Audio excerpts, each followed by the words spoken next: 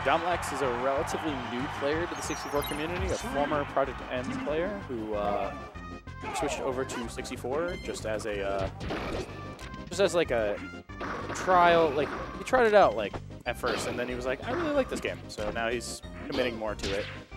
He still has a lot to learn with his like basic Kirby shenanigans, but overall he's getting pretty solid.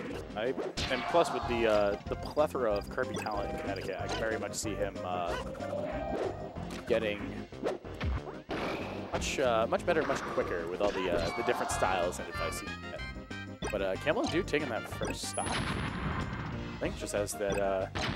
It just has some very scarily good combos on it. People just don't understand it until they see it. But Domlax is going to take that stock. Basically, it's almost like we're playing a 3-stock match.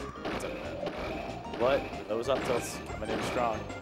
Good back air. I would have liked to see the purposeful fade back and get the soft back air, the soft reverse back air hitbox, and then go Nair instead.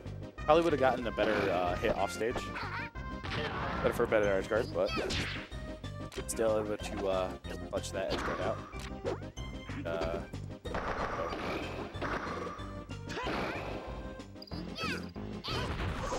Oh, and that's just Link.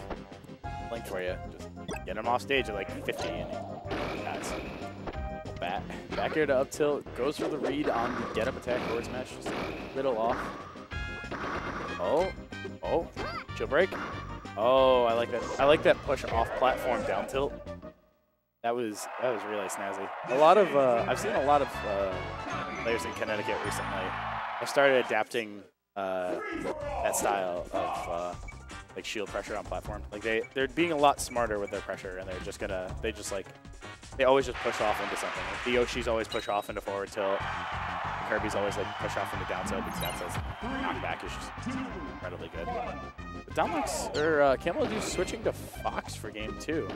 I mean, definitely a jump in the tier list, but still maybe not the most comfortable matchup game.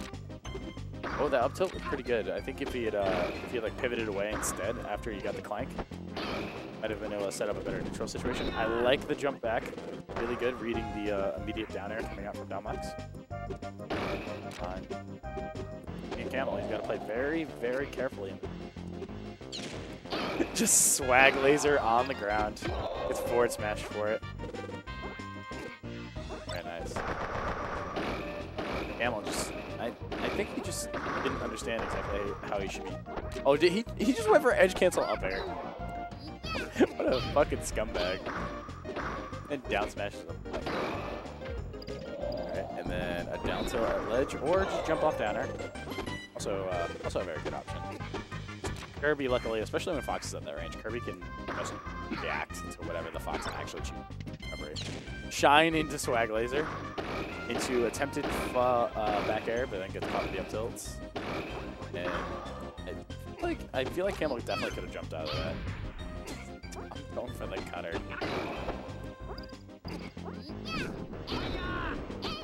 Oh, goes for the up smash.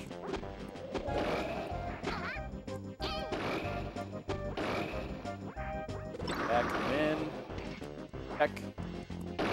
Now, I'm hoping Camel can get it. Like, I want to see him get one stop. Oh, he had it. A little off and got the soft hitbox. But he had a good up smash read there. No, don't go for it.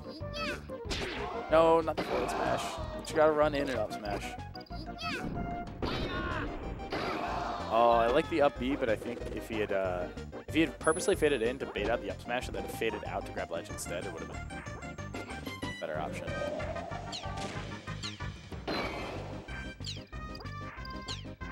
Edge guard situation. But he's just gonna surrender the side of stage. Going for the lasers. Oh, I like that down ankle forward tilt. Oh, he went for up air, but he only got one hit. And that should... Yep, there we go. Camel takes the stock and pops off. As you can see, very, very happy. And then tries to up B straight into Domlax. Dom goes for the cutter swag and gets hit with a ledge get up attack. Forward throw. Then goes for down air. Jab. Just, yep, you deserve it. You deserve that, Dom. That's it. That's gonna be a 2-0 for Domlax. What a scumbag. Yeah, so that's I think pools are getting pretty close to done.